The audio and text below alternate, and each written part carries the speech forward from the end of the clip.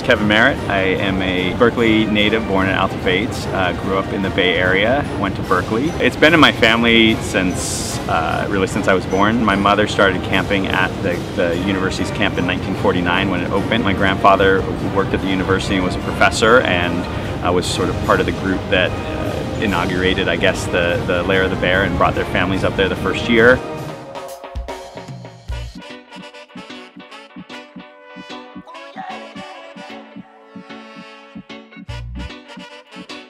The reason I was excited about a music festival was because we do a lot of big shows all over the country, and we don't have a lot of choice in the acts that we can choose. We have some, but you know, when you get into producing big television shows, there's sort of a small subset of acts that sort of are on everyone's list, for better or for worse. And I've always felt like my favorite thing to do was to go to small clubs and discover these people that, you know, personally for me, you know, just changed the way I think about something, or the music just had an effect on me. So the idea of being able to do a music festival where I could have the freedom to kind of bring in those special people really excited me. When you think music festival, we, you know, originally we're like Coachella or Bonnaroo, you know, but then we're like, that's not, you know, that's been done, and that's not really the vibe of this place. You know, why would we try to build a huge stage with like 10,000 people on a field when we have these beautiful venues already at the camp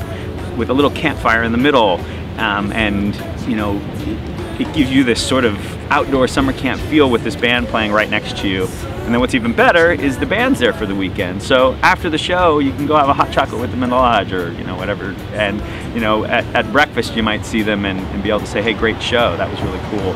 We really wanted this wide range of artists that, to me, are really representative of the Bay Area, even you know, sort of American culture in general, and not just kind of a real small niche of music that typically defines mountain outdoor camping music festivals.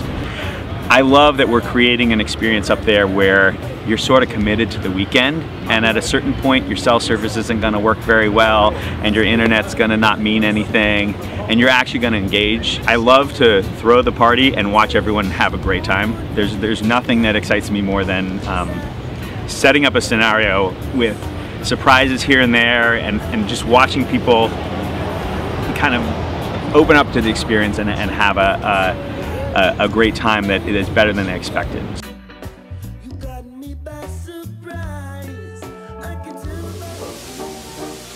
There's always something to do in the evenings at the Lair of the Bear.